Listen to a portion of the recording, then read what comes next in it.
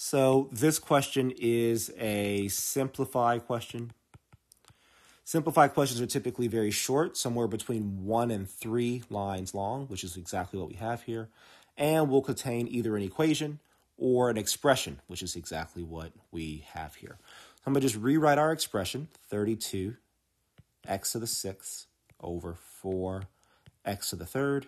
Again, given that it has the anatomy of a simplified question, I'm going to just simplify what I have here, in which case 32 divided by 4 is just 8.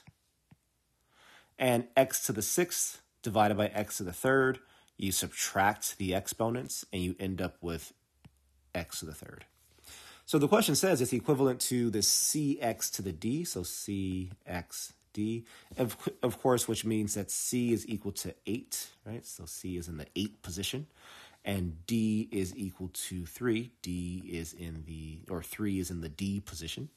So then the question asks, what is the value of c plus d? Well, that's just going to be 8 plus 3. So our answer here is 11.